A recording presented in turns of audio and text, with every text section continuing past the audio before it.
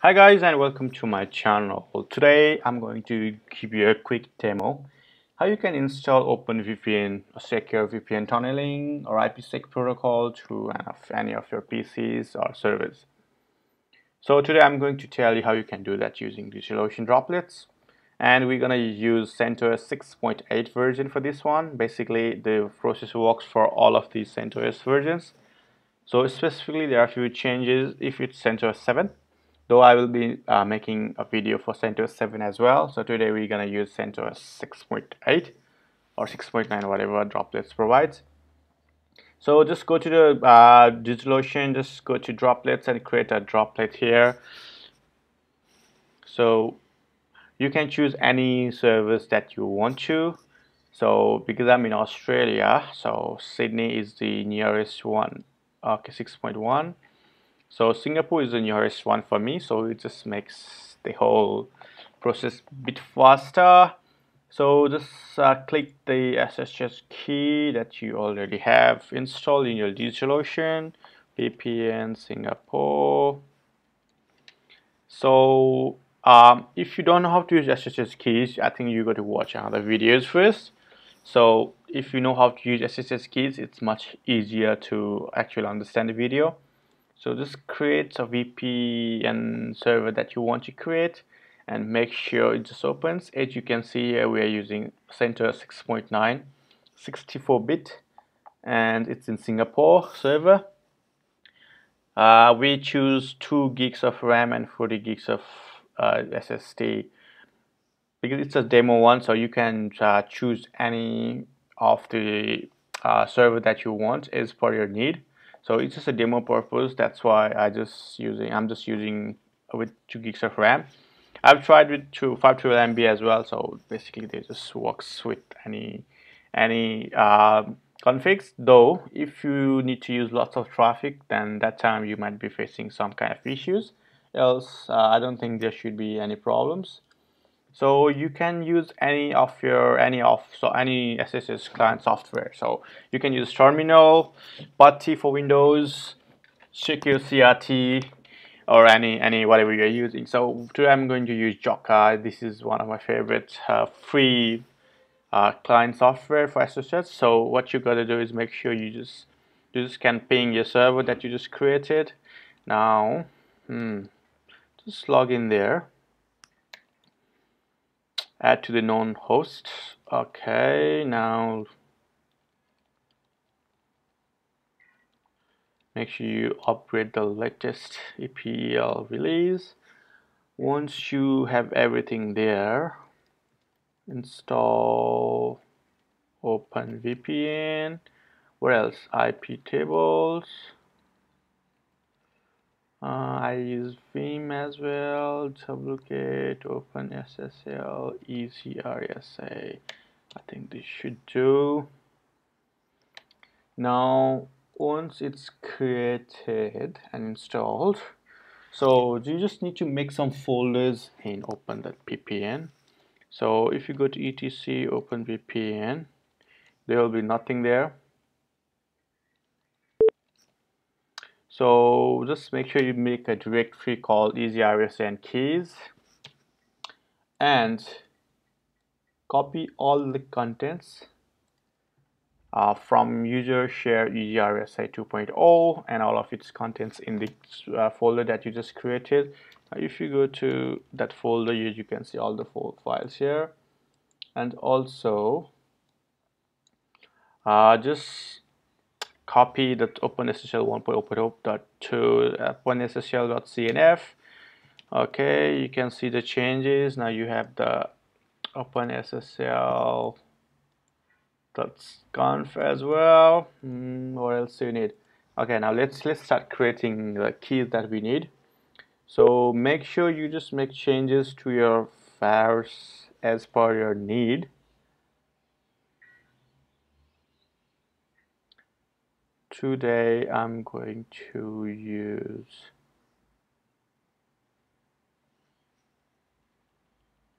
server as a demo purpose. Okay, now source. Sorry. Vars clean everything you have created before. Now what else? You build CA.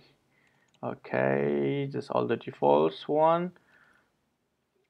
If you need to make some changes, you can. Now again, build key for server. Server name is server itself.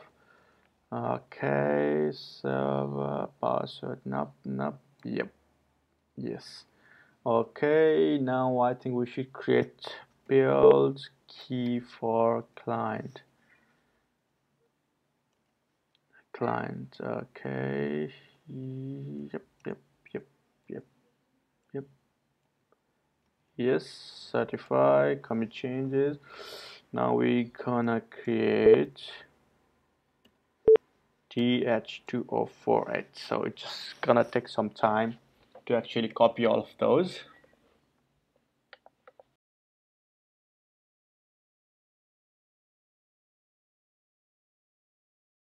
Okay, it's all done.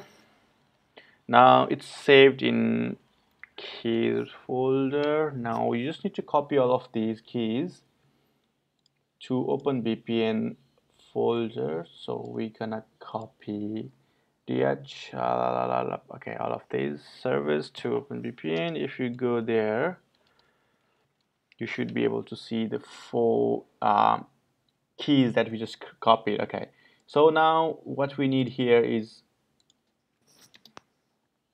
a server.conf file. So we just use the sample config files from server.conf. Okay, you just need to go to user share doc openVPN. That's any version sample config server.conf and just copy to the etc folder. So as you can see, you should be able to see the folder here. Now you just need to make some changes as per our need. So the things that we need to make changes are, we just need to enable redirect gateway, which is by default are disabled. So just go to that full file, browse, go down. Okay, here you go. It's commented, just make sure it's you uncommented. And okay, one more thing, you just need to enable the DNS as well. You can use any public DNS, but I prefer using Google DNS. Okay, 8.8.8.8.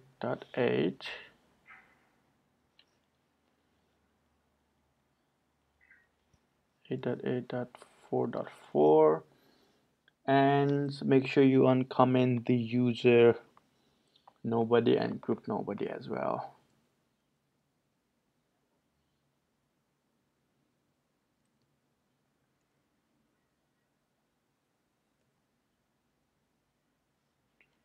Okay, just copy everything, just save everything.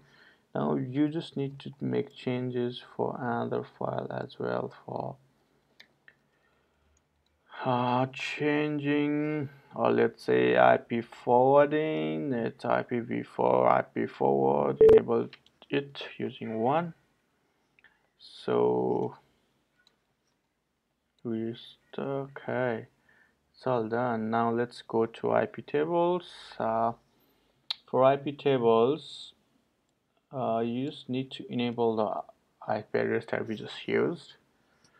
So service IP tables save, tables restart.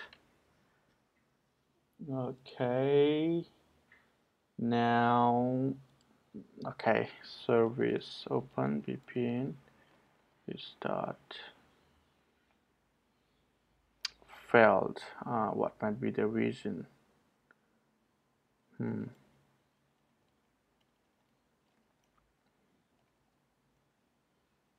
Sorry. Messages. No, that key. Oh, sorry. We just need the key as well. Oh.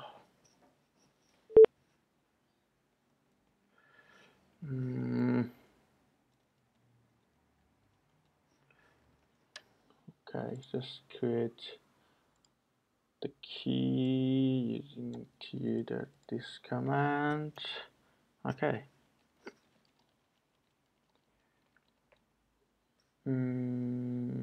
Okay, it's all up and running. So the thing that you need now is something for your client side. So to okay, just make sure that you have client keys in keys.folder. Okay, client.crt and client.crt, that's there. Just code. You just need to copy the server.conf. Sorry, it's client.conf. You're going to use the same sample files from here. Okay. Sorry, client conf. As you can see, these are the basic settings. Okay. So these are the files that we will be needing: ca.crt, client.crt, and client.key. Okay, I got a better idea. Rather than using that one, I've got a script. So let's say I will remove the client.conf and create client.ovpn, and just there should be nothing. Okay. Copy. What it will do is it will just copy all of the file, all of the keys like ca.crt, client.crt, client.key, ga.crt. So it just copies everything in one big folder, one big file. So it's just a custom. I just made it big, so it just makes us easier. Bash copy. Okay, as you can see, everything is saved here. It's just the CA files that are just saved in one single file. So just make sure you copy the public IP address and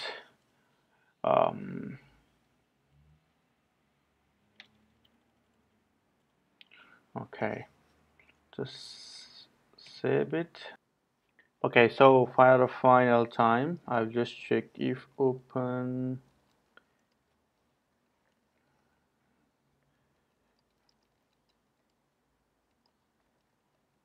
is running or not. Okay, it's all running. So we just copied the client.ovpn. Okay. If you remember, this is the same file that we just copied. Let's copy it again. Okay, just copy it.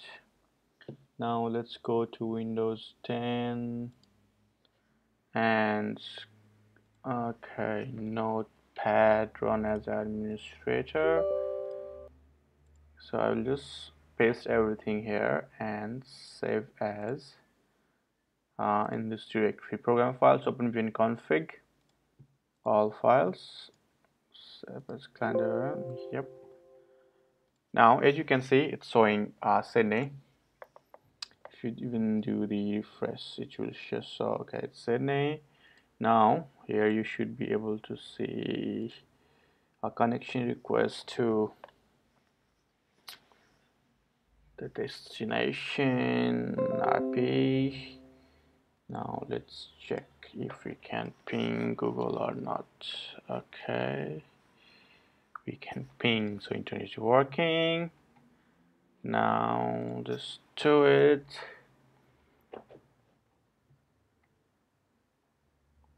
It should show Singapore, just to make sure what I'm going to do is, okay, if you remember, 128.199.160.233 is our IP address, so that's what it should be showing here. Okay, so this is the IP address now. As you can see, it's Singapore. What's my IP? see it's showing the new one that we just choose. So basically what it does is now you are browsing internet connection as you are browsing through DigitalOcean, and whatever you are browsing, it will show the origin, or let's say source IP address as Singapore. That means you are perfectly safe, but it's not something to do for crime. Basically it's for security purpose, so make sure you just don't misuse this one. So that's all for now, guys. If you got any questions, you can just ask me. I'll be definitely helping you guys.